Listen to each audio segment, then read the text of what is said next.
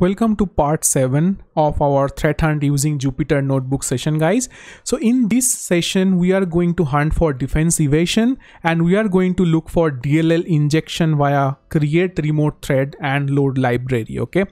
So now what is exactly we are going to do over here? If you want to see the hypothesis over here, adversaries might be injecting a DLL to another process to execute code via CreateRemoteThread, LoadLibrary and stuff like that. Okay, so now there could be two things: either you get a handle or you attach a handle to a target process. Okay, so the malware first need to target a process for injection, for example like svchost.exe, and this usually done by searching through the process by calling a trio of application, okay, which is we call as like Windows API, like create tool help 32 snapshot, filter 32 first and process 32 next. Okay, so once you have done that, after finding the target process, the malware get the handle of the target process and it open the calling process. Okay, so that is the whole notion how this DLL injection basically happens. Okay, so now in this particular area, so what is the tradecraft that we are looking for?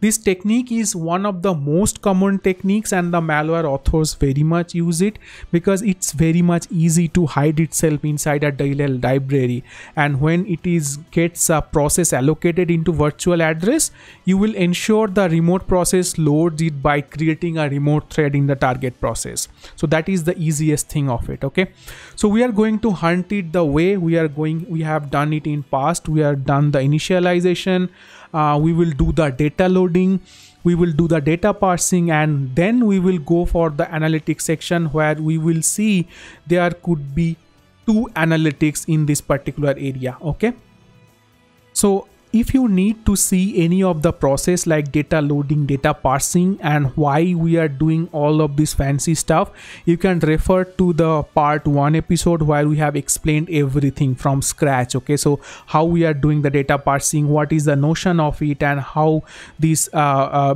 Spark creation is being done and all those stuffs. But for this tutorial, we just want to focus on the threat hunt portion. Okay, you can, by the way, you can pause this particular video and you can keep on writing the way that I am writing on it. Okay, so our first analytics is look for any use of CreateRemoteThread function or that is being run by remotely. And how we are going to do that? We are going to look for process write to a process, okay, which is basically Windows Event ID 7, and we will look for kernel32.dll and a start function where it could be a LoadLibrary.a. okay, and just see this particular query, you will see that exact thing that I have told you, Event ID 8, looking for kernel32.dll and LoadLibrary. So now if you see this particular output over here, so you will see easily, you will try to identify that this particular machine over here, this particular machine is obviously trying to do some harm, right? So now if you see this is a workstation, workstation 5, okay, and the source image is the Windows PowerShell.exe, and what is this target? It is trying to target the notepad.exe, guys, right? Isn't it very interesting? So what exactly the thing is going on over here? So the user, right? So the user is trying to identify, maybe it could be anything, the user process and user stuff like that, and it is trying to load that particular DLL inside that notepad directory. So that is the main thing, guys. Okay, so now let me move on to the next analytics where we will try to identify if the same file is being created or loaded. Okay, so that means we will look for process loaded DLL, which is Windows Event ID 7, and process creation DLL, which is Windows Event ID 11, and both are from Windows Sysmonlog. And if you just pause this particular video for a second, so you will easily understand we are trying to identify the same host if it is being created the same process or not, which is our notepad.exe. Now if you see, we haven't seen any of it, so that means this particular time our hypothesis has been proven wrong. But that is not the case. Like you will see that your hypothesis is like 100% true positive, right? So it could be false positive as well.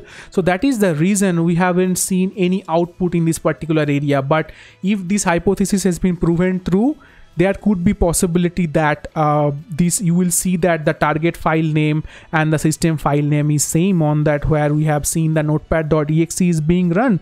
But still you need to go and identify why PowerShell is trying to execute notepad.exe. That is another point that you need to look for.